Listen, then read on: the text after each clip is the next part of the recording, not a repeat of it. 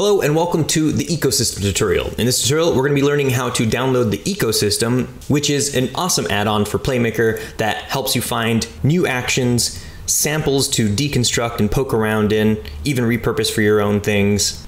So the first thing you're going to want to do is come up here to Playmaker, Add-ons, and select Download Add-ons. This will bring up the page where you can download the Ecosystem. So it's right here at the top, Ecosystem Browser. And then you can come here to Ecosystem Browser Package. So when you click on this, it'll ask you to save this Unity package file. It's the ecosystem.unity package. This is totally up to you as to where to save it. So for me, I went to the assets folder of my current Unity project, and I have this folder here called My Packages that I made myself, and I'll just save the ecosystem package in here. So I'm gonna hit save, saves it. And now in my Unity project, I can come over here to My Packages, and I can double click the ecosystem package and then hit import, let it compile. And now the ecosystem should be installed. So you can come up here to Playmaker, Add-ons, Ecosystem, Ecosystem Browser.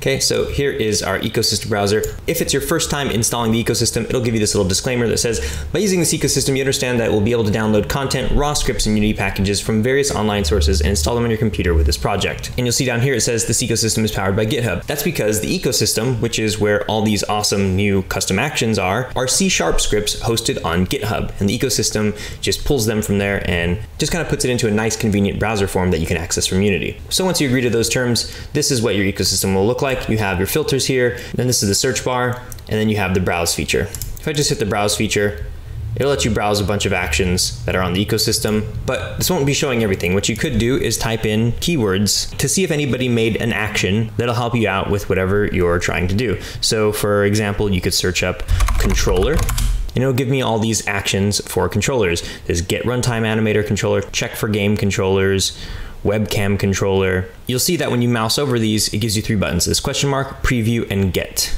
So if you know for sure that this is what you want, then you could just hit this get button and it'll download it. It says Unity is compiling. And then once this goes away, you should be able to come over to your actions and type in get runtime animator controller, and there's the new action that we just downloaded. Now these other two buttons, this question mark and this preview, if you hit the question mark, it'll give you a preview of what the action does. So you can see this little snapshot of the action itself. And if you wanted to hit preview, it'll open up the file's GitHub page where you can inspect the C# itself. And this helps because sometimes you can just come over here and read the tooltip for it. It says set or change the runtime animator controller of an animator component to switch the animation playing. Right, so this just kind of gives you a better idea of what it does before you download it. Now we also have this filter button, and currently it says everything is searched. So that's actions, packages, templates, and samples. So if you wanted to narrow your search, you can use one of these buttons. So let's say I just wanted to look for some packages and hit browse. Now I'm browsing all these packages, and you can see the type is listed over here on the left. These are all packages. They have the little blue label.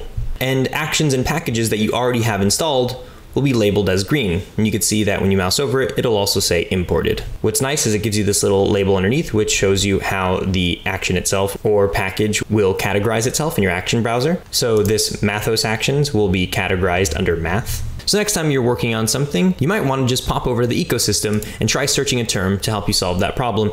Because really you could just search stuff like camera, and it gives me these camera actions. You could do player. It'll give me these player actions. There's so many actions on the ecosystem, and a lot of them are very insanely useful. So definitely grab the ecosystem. It's a must-have when you're programming with Playmaker. Be sure to check out our other videos to learn all the various features of Playmaker. Links to more learning resources are in the description.